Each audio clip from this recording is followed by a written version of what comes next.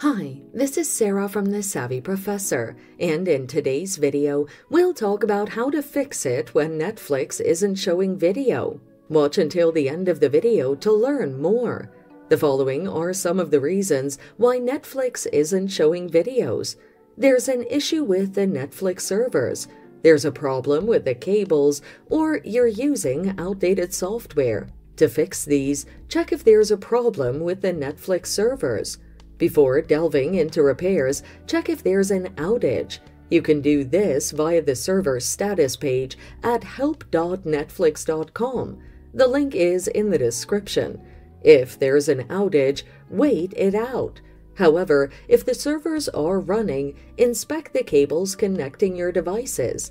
You'll get this problem if you use a video cable to connect a Netflix-supported player to your TV. Inspect your video cable for damages or breaks and replace it accordingly. Update Netflix. Using an outdated version of Netflix could affect its functionality. To update it on Android, launch the Play Store app and search for Netflix. Select the Netflix app from the list and click Update to install the latest version, then launch the app. If you have an iPhone, visit the App Store and tap the profile icon. Find Netflix from the list and click Update.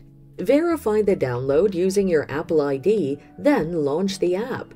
And there you have it. That's how you fix it when Netflix isn't showing video. Thanks for watching. Till next time.